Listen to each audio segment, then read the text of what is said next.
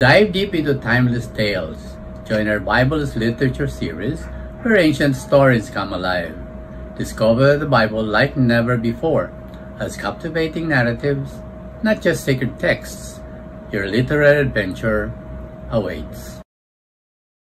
Dive into the Bible with us, a tapestry of tales and truth, where the sacred texts shape community conversations.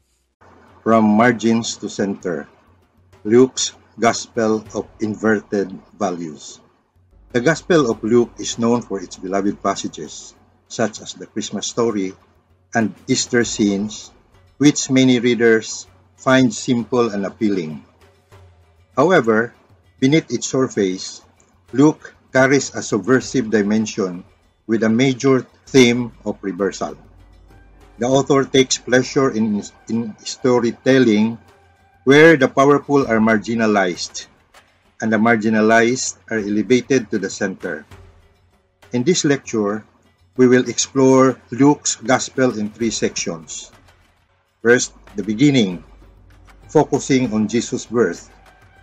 Second, the middle, presenting his message. And third, and the end, depicting his death and resurrection. Jesus' birth.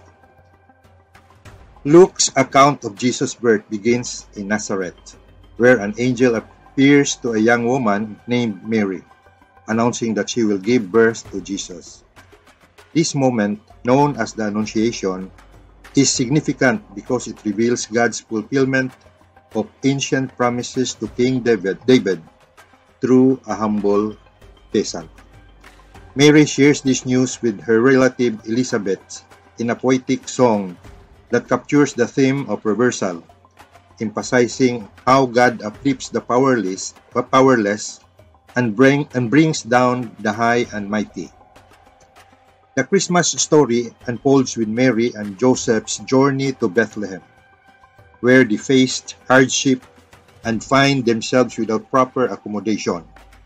Luke portrays this scene as subversive, showcasing God's action through a temporarily homeless couple rather than through imperial authority.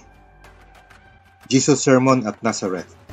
In chapter 4, Jesus begins his public ministry by visiting the synagogue in Nazareth.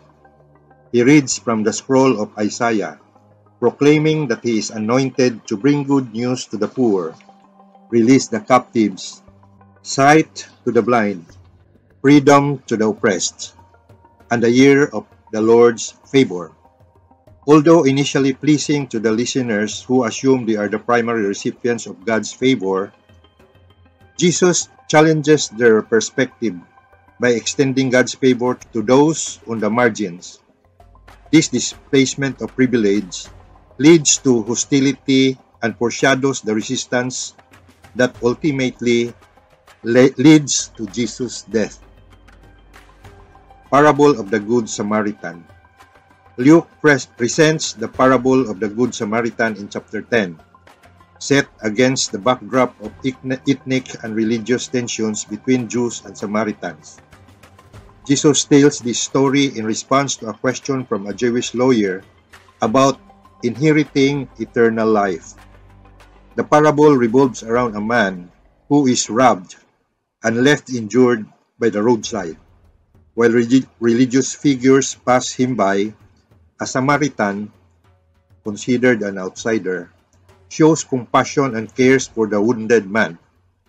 This parable challenges the perspectives of the listeners, urging them to see the importance of compassion over social status. Parable of the Prodigal Son. In chapter 15, Jesus tells the parable of the prodigal son to a gathering of tax collectors, sinners, Pharisees, and scribes. This story highlights the tension between the obedient citizens and those who have gone astray. The parable revolves around a younger son who squanders his inheritance and returns home seeking forgiveness. The father's gracious treatment of the returning son upsets the elder son, exposing his resentment. The parable invites reflection on forgiveness restoration, and the need to let go of resentment. Jesus' death. Luke wrestles with the meaning of Jesus' death within the narrative of his life. While the crucifixion may seem like a continuation of the prevailing patterns of power and suffering, Luke brings out the elements of reversal.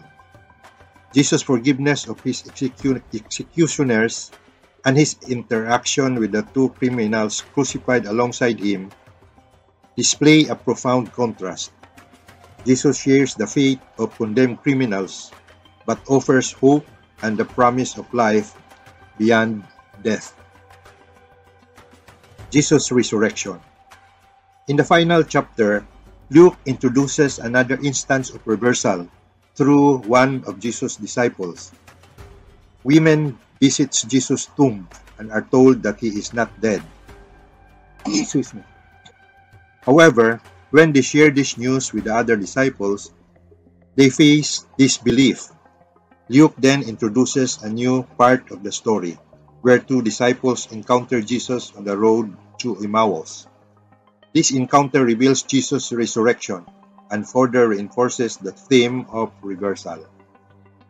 The disbelief of the disciples is transformed into an astonishment and recognition, highlighting the transformative power of Jesus' resurrection and the upside-down nature of the world in Luke's narrative.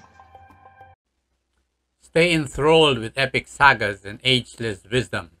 Continue with us in our Bible as Literatures series.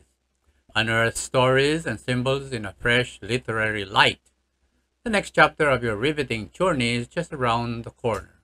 Thank you for joining us in this enlightening journey through Luke's Gospel, where we've uncovered a narrative woven with inversions and profound truth.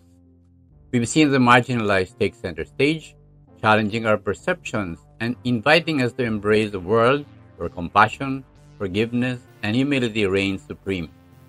Luke's narrative isn't just a tale from the past, it's a call to action for today, urging us to build communities grounded in this transformative value.